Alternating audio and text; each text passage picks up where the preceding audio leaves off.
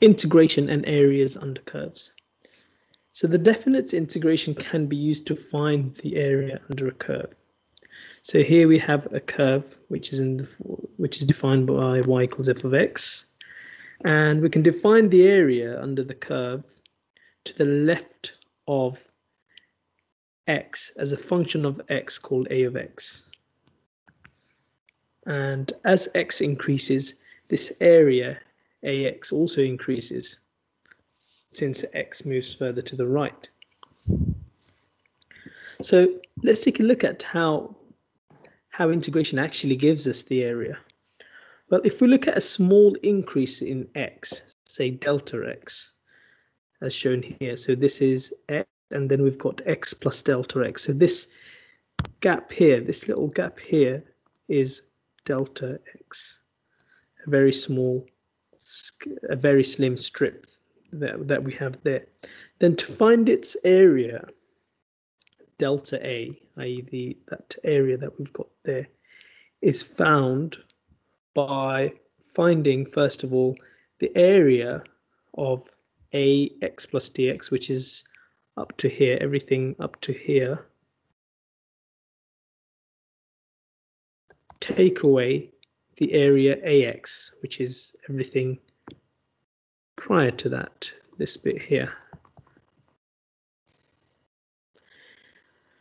And if we do that, what we get is that area delta A.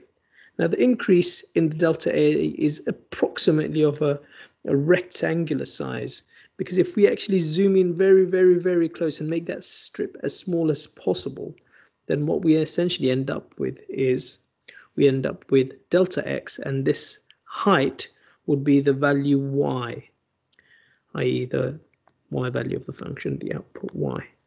So the area delta A can then be represented by y times delta x, approximately equal to delta x. And that value would become exact as delta A or delta x approaches 0. So we've got delta A is approximately equal to y delta x. And in the limit, as delta x approaches 0, as we've said here, then our area becomes y dx. Okay, so as delta A over delta, then we'll see that dA by dx becomes y, the limit. So the area becomes y dx in the limit as delta x approaches 0, giving us this here, which is the area of the curve. So the area between the positive curves, so there's our positive curve. The x-axis, there's our x-axis. And the lines x equals a, here's the line x equals a. And the line x equals b, here's the line x equals b. We can see that the area enclosed is this area, is given by the integral of y dx between the limits b and a, where y equals f of x is the equation of the curve. So when we do this integral, it is very important to remember that the area that we get is not just any area. It is the area between curve x-axis and the lines x equals a and x equals b. Very important to remember that. So let's take a look at applying this to this particular example here. So the sketch shows part of a curve with the equation y equals x bracket x squared minus 4 closed bracket. We want to find out the area of the shaded region.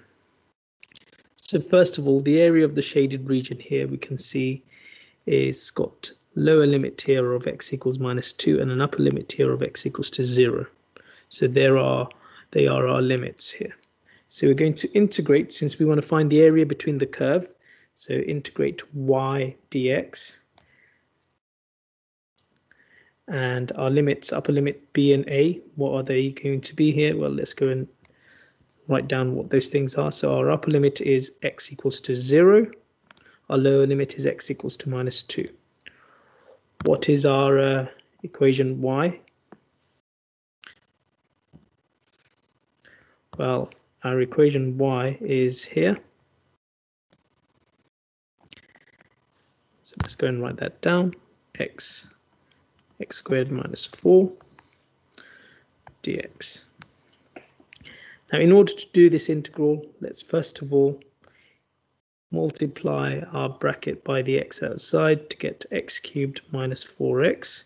So we haven't integrated yet. We're just getting it into a form that we can then go ahead and integrate.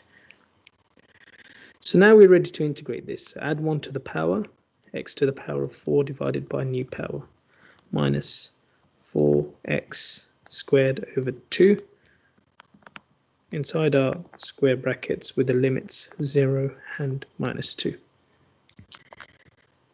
4 over 2, that simplifies to 2. So then we can go and substitute our upper limit into this square bracket. Substitute x with 0 to the power of 4 over 4 minus 2, 0 squared. All take away now the lower limit substituted in there. Minus 2 to the power of 4 over 4 minus 2 squared. Tithing this up, we get 0 minus, we end up with 16 over 4, which is 4, and then 4 times minus 2, which is minus 8. So we end up with minus of negative 4, which is positive 4. So that area, the shaded area, we can say area is equal to 4 units.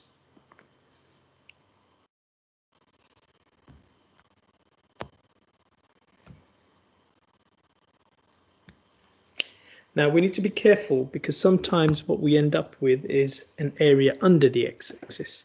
And when the area bounded by a curve and the x-axis is below the x-axis, then integrating y dx gives us a negative answer. So let's take a look at what this may look like in a particular example here. So the first thing this question asks us to do is to sketch the curve with equation y equals xx minus 1x plus 3. So let's go and do that first. Here's our axes. And since the equation is in a factorized form, we can straight away determine what the roots are. The roots are at x equals to 0, x equals 1, and x equals to minus 3. So 0, 1, and minus 3.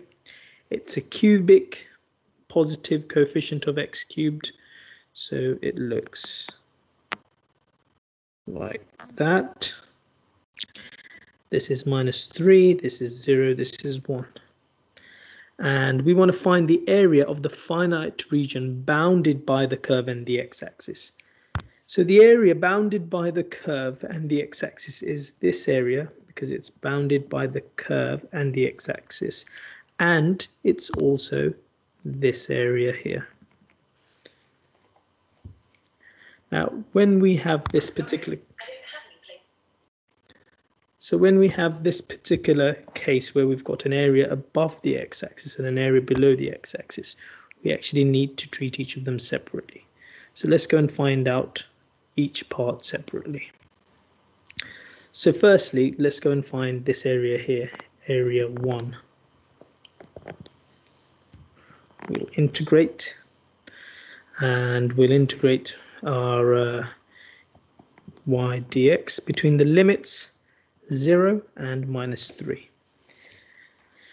Now, the equation y, which is x bracket x minus 1x plus 3, I'm going to go and expand that and write it in the expanded form in here. So that's equal to x bracket got x squared, and then we've got plus 2x minus 3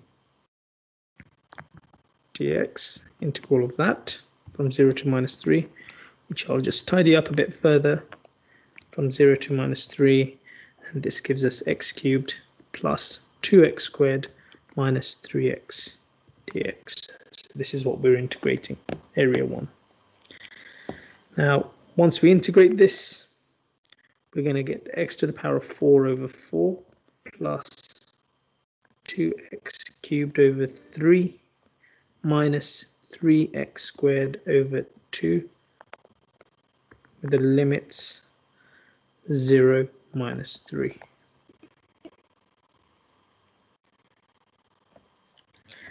And if we go and substitute that in, when we substitute 0 in there, you'll end up with 0 because all of the terms have x in it.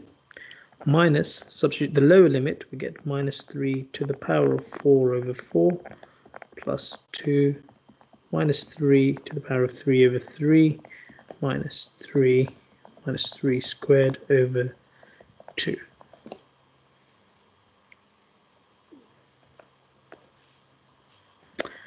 And this gives us negative of minus 123 over 4, which is equal to 123 over 4, since we have two negatives there. So that's area 1.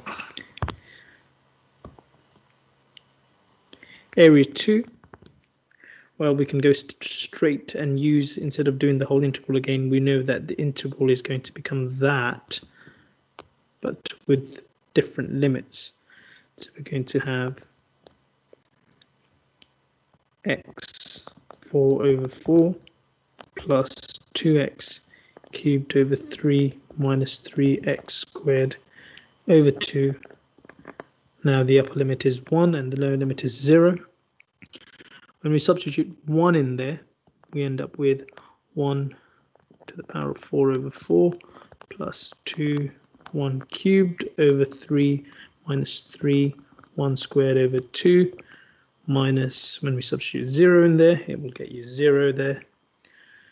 So that gives us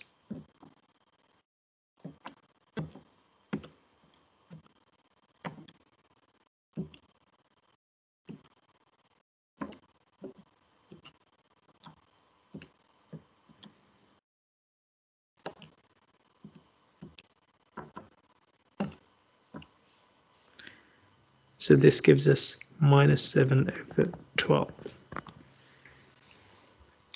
So as we can see here, that this blue area, area 2 that we've got here, which is below the x-axis, appears as a negative value. And that's always going to be the case when we do an integral to find an area below the x-axis.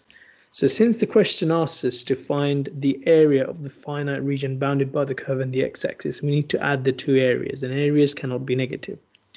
So we simply take the positive of both values. So 123 over 4 plus 7 over 12 would be our answer. So 123 over 4 plus 7 over 12, and that gets us 94 over 3 is our total area bounded by the curve and the x-axis.